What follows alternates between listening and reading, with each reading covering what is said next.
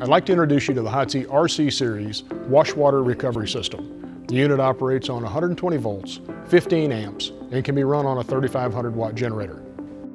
The unit comes with simple, easy to use curbside controls, rocker switches for the vacuum and for the pump. It also comes with a 15-foot power cord.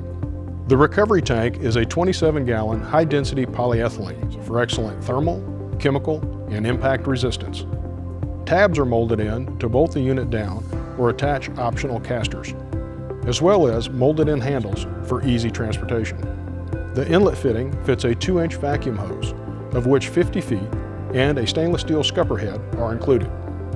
Attach a hose to the bulkhead fitting and discharge 30 gallons a minute of wash water recovered to the sanitary sewer or a separate holding tank. On the inside, a 3-stage vacuum pump provides 100 CFM and 100 inches of sealed lift. High water shutdown is built into the unit, and easy access through the top gives way to the filter basket to catch any large debris. Now let's see the unit in action.